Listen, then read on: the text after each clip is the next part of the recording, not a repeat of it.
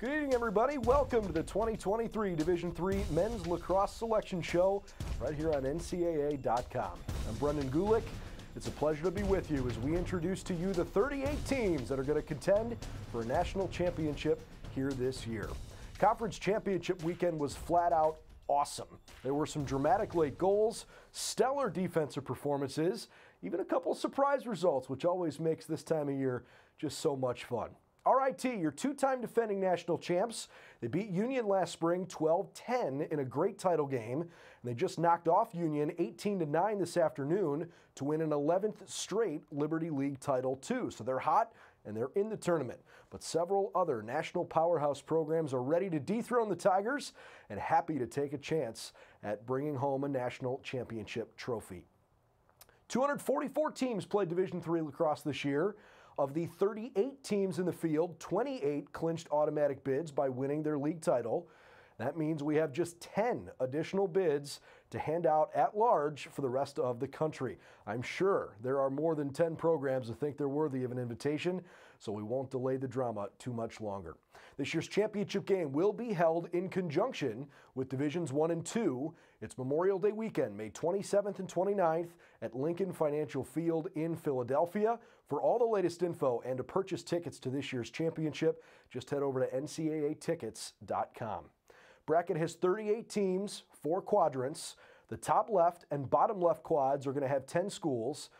And then on the other side of the bracket, there'll be 9 teams in both the top right and in the bottom right sections. Ready to go? Let's get to it. Why don't we start in the top left quadrant? 9 teams available. We open our field with the top-ranked team in the country. For the 5th year in a row, the Tufts Jumbos are NESCAC champions.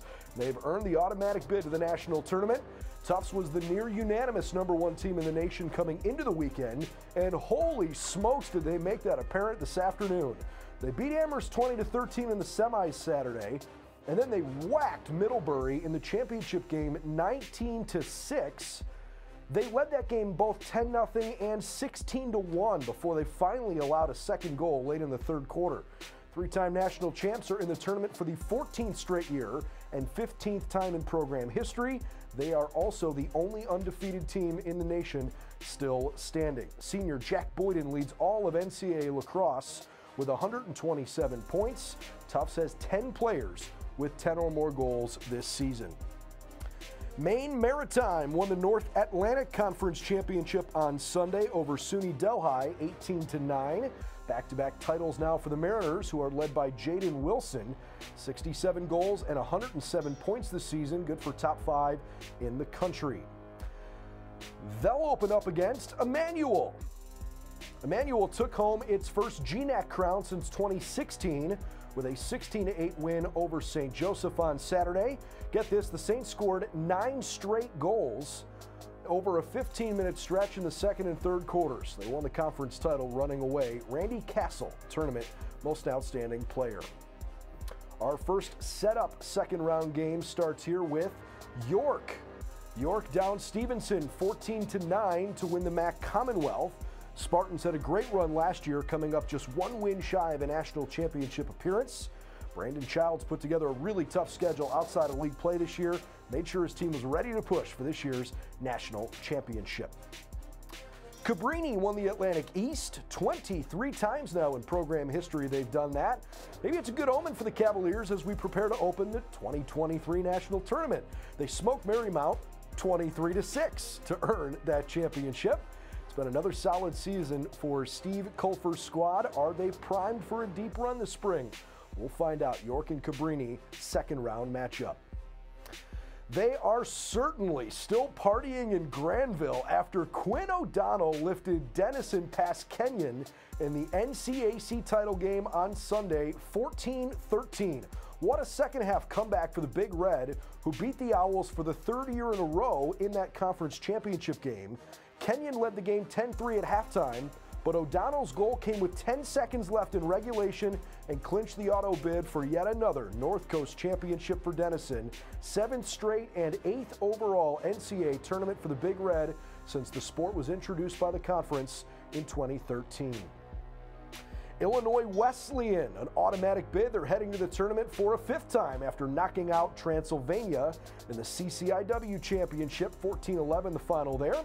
Titans entered the weekend ranked 2nd nationally out of those 244 teams with 47 ground balls per game, 11 straight wins for the Titans, and they will open things up against Aurora, who's back in the field, champions as the NACC. Aurora bludgeoned Illinois Tech 22-4 in Saturday's title game. Spartans, top 10 scoring offense and scoring defense this season. And they got a 10-game winning streak coming into the tournament. Last 2 teams in the top left-hand corner of this bracket. It's our very first revealed at-large berth. A big deep breath for Lynchburg. You're in. The Hornets slipped to Washington and Lee in the ODAC final, but they've been fabulous this year against what ended up being an excellent schedule. And you better not give them man-up chances because few teams anywhere in the nation are more consistent at making you pay for those mistakes than Lynchburg. The Empire 8 still runs through St. John Fisher. The Cardinals took home a 4th consecutive title. Tournament MVP Jacob Galena scored 5 times to help put away Nazareth 19-7 and clinch the automatic bid once again in 2023. Okay, to the bottom left-hand quadrant we go now, where opening round hosting duties go to the 2-time defending national champions. Liberty League champion this year, RIT, grabbed the automatic bid. They hammered Union 18-9 this afternoon, led by tournament MVP Taylor Jensen. Luke Pilcher scored 5 goals today to lead the Tigers to victory too.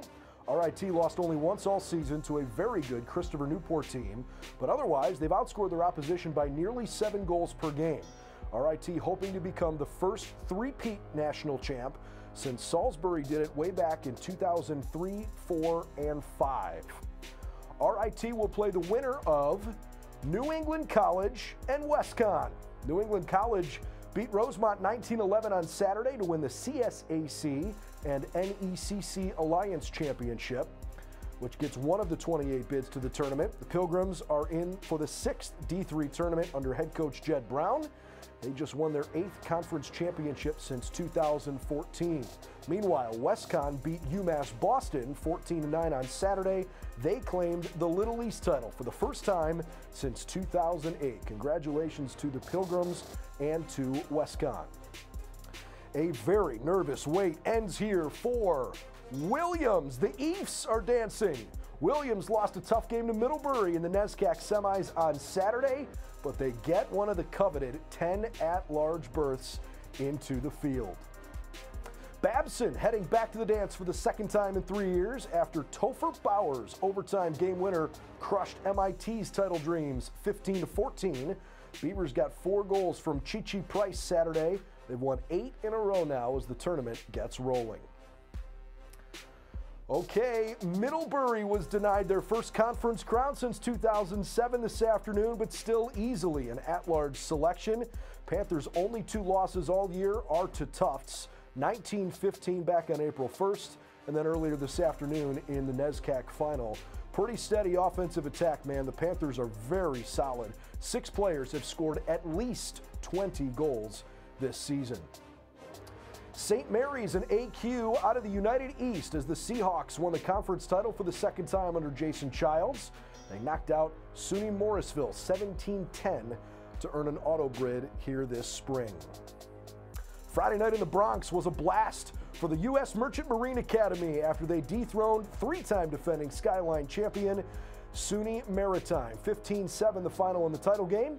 First conference title for the Mariners since 2018 as they put together a great performance against the Privateers.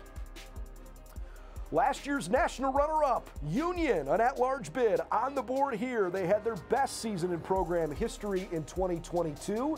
They backed it up with another great showing in 2023.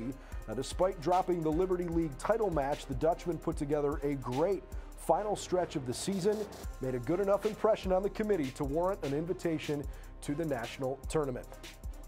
Union will play Western New England, the Golden Bears, back-to-back Commonwealth Coast champions. So they're in the field again. Nice run for the Bears last year. They won a couple games before bowing out to Union in the 3rd round. 10th conference title in program history, so a fun rematch there for Western New England against Union. Okay, 20 of the 38 teams have been revealed. We are through the left-hand side of the bracket, so we'll take a quick break. We'll give you the right half of it, unveiling the remaining 18 teams in just a moment.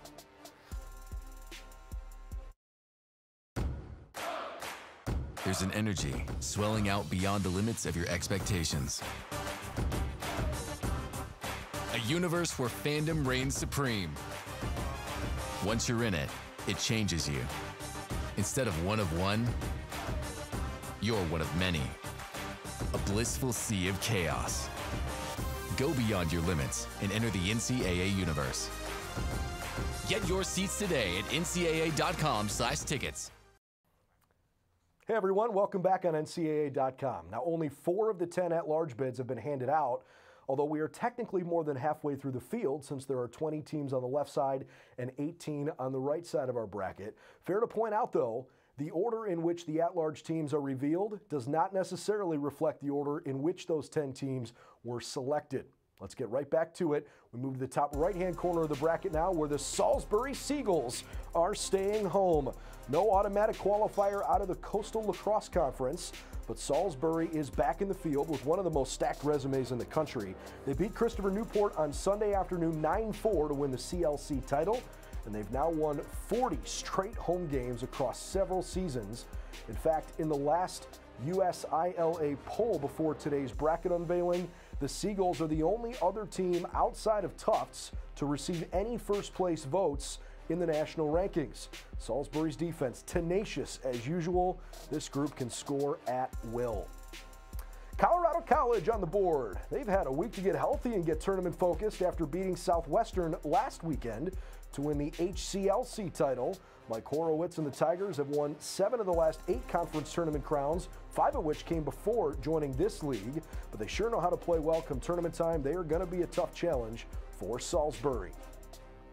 For the second time in as many seasons, an at-large bid off the board to Amherst. The Mammoths lost to Tufts in the NESCAC semis on Saturday, but they've registered a bunch of really high-quality wins, and they did just enough to earn their way into the field. Amherst, the national runner-up in 2019, but they're still looking for that elusive first national championship. Sean Wood's team making its 9th appearance in the NCAA tournament now in program history. What a fun Saturday for SUNY Geneseo after the Knights won their first SUNYAC title since 2007. They beat Cortland 13-7 this weekend, earning a 4th championship in program history. Senior goalie Mark Pav, the tournament MVP after another brilliant performance on Saturday. They are still celebrating at Washington and Lee after the Generals earned their 12th Old Dominion Athletic Conference trophy, thanks to a thrilling 12-11 win over Lynchburg. A 16-win season for the Generals tied a program record set during 2019. It was a title game worthy of the billing as the top 2 ranked teams in Region 4 went toe-to-toe all afternoon. The Generals are a top 10 team in the nation this year pretty much any way you slice it. That said, they're really hoping to write a better story this spring after a frustrating loss in the first round last year in the national tournament. Center College, the Southern Athletic Association champion. They beat Sewanee 10-9 last weekend, so the Colonels are on the board. Actually, the Colonels trailed 7-3 late in the first half, but Ryan Black scored a goal with 1 second left before halftime. Man, did that bring better vibes into the locker room. It was just the boost they needed as Center came out firing in the third quarter. Ryder Knowlton scored a man-up goal with 24 seconds left to clinch the league championship. They'll play Pfeiffer, who topped Southern Virginia 12-9 in the USA South title game Saturday. Pfeiffer got a great record coming into the tournament, 17-1, having stumbled only once to Piedmont this year. Congrats to head coach Tucker Nelson and his staff, guiding the Falcons to their 2nd conference championship, avenging last year's loss to Southern Virginia. You know, the disappointment that Swarthmore is feeling after losing its first conference championship game appearance certainly mitigated here because the Garnet are in anyways. Von Mabs, 55 goals, 28 assists. He led the way for the Garnet this season. SWAT beat a very good Gettysburg team in the semifinals to make it to the title game. Grove City, the Wolverines steamrolled St. Vincent 27-3 in the PAC championship. So Grove City's back in the field. Wolverines continue to be the class of the league. They have now won 28 straight conference matches. It was a frustrating start to the season for the Wolverines against some excellent teams, but they got it rolling at the right time, and they are tournament bound in 2023. Okay, we're moving to the bottom right quadrant. Only 9 teams left to unveil. No auto bid available to Christopher Newport, but the Captains were quite clearly one of the best teams in America this season, and they are opening things up at home this weekend. It's been a banner year for Warner Cabanas and Kobe Oslander. This loaded senior class will have a chance to chase a championship. They've never won a title in men's lacrosse. They absolutely have the firepower to make it happen, and maybe Mikey Thompson's team can channel some of the good mojo from the men's basketball team. You might have seen it in the wintertime. They won the national championship on a buzzer beater back in March. Some retribution for Hope. Automatic bid this year. The Flying Dutch won their 7th game in a row on Saturday. They hammered top seed Albion 23-14 in the MIAA title, losing to Albion in the regular season, but got them back in the tournament. 4th time in 5 years that the MIAA champion avenged a loss in the regular season to the team they played in the championship game. Sam Bowen led the way Saturday with 6 goals. Michael Mann, Alex Goodall 4 each. 3rd trip to the NCAA tournament now for Hope. Only a couple more at-large bids available, and one of them off the board here. Say hello to Gettysburg. They've been highly ranked in the national polls pretty much all season, but they lost to Swarthmore twice, including in the Centennial Conference tournament on Friday. Bullets lead the country in clearing percentage, .919 clip. They also take incredibly good care of the ball, leading the country in fewest turnovers per contest, just under 14. Welcome back to the landmark champions, Scranton. Back in the field here, their freshman goalkeeper Declan Allen made a huge save with 7 seconds left in the landmark title game. They held off Elizabethtown and claimed the league championship. 2nd conference title in program history for the Royals, who got a game winner from Pat McCormick with just 3 minutes left in regulation. Dickinson back in the field after winning the Centennial for the 2nd straight year. They beat Swarthmore Sunday to win the 6th league championship. Red Devils beat Stevens in their first tournament game last year. Then they lost to Gettysburg, and they are hoping for a deeper run in 2023. Dickinson hosting this weekend. They'll have to wait and see who they play. There are 4 teams left, and we start here with John Carroll. They are the Ohio Athletic Conference champion for the 7th season in a row. And for the 3rd year in a row, they pulled off some heroics away from home after losing to Baldwin Wallace in a really physical game a few weeks ago. John Carroll traveled back to its crosstown rivals, and they snapped BW's 16-game winning streak, won the OAC championship by a score of 6-5. Matt Berdiziak had the game winner with just a couple minutes to play. Make it now 5 straight wins for JCU over the Yellow Jackets in the OAC tournament, despite losing to them in the regular season each of the last 3 years.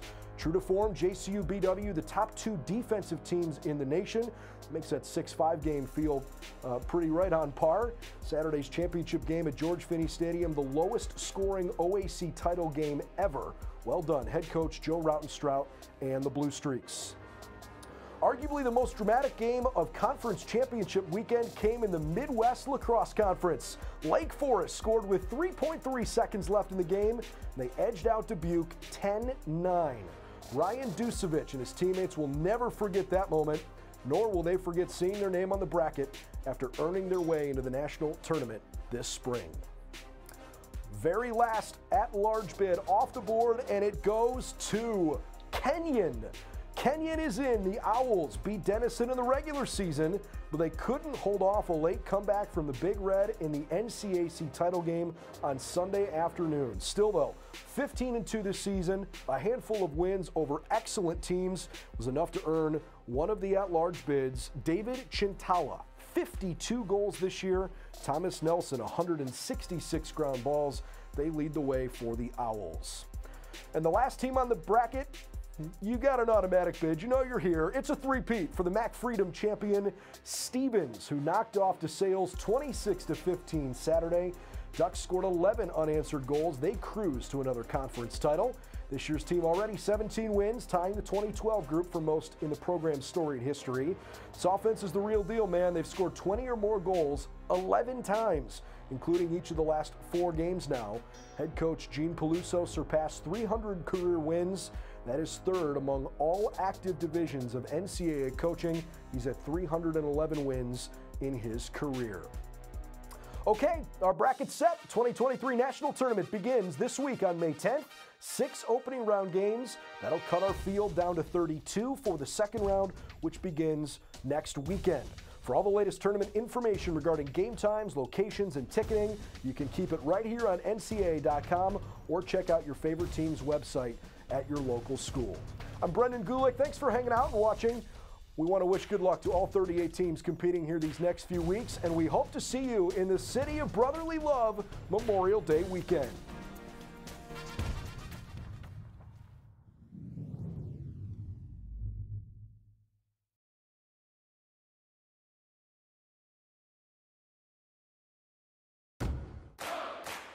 There's an energy swelling out beyond the limits of your expectations. A universe where fandom reigns supreme. Once you're in it, it changes you. Instead of one of one, you're one of many. A blissful sea of chaos. Go beyond your limits and enter the NCAA universe. Get your seats today at ncaa.com/tickets.